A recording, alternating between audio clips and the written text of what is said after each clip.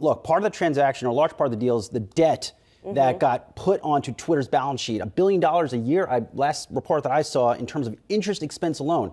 So in addition to laying off workers, here's a company that is probably going to turn this entire platform into a subscription service. Now, we've only known Twitter hop on there and tweet. We're not paying for it, but we might have to. I think reports some people are paying for it. Some people are paying for it, but now we might have to start paying reportedly for our checkmark and verification. And it's also important for the number of people that are on a platform to know that the information that you're getting is from a verifiable source. And he knows which is why it should be something that Twitter takes upon themselves or keeps in the same kind of realm as it is right now, in understanding how, even if this is not looked at as a moderation practice, it's looked at as a verifiable source practice where you are giving credence to the voices that are on the platform that help make the platform actually credible?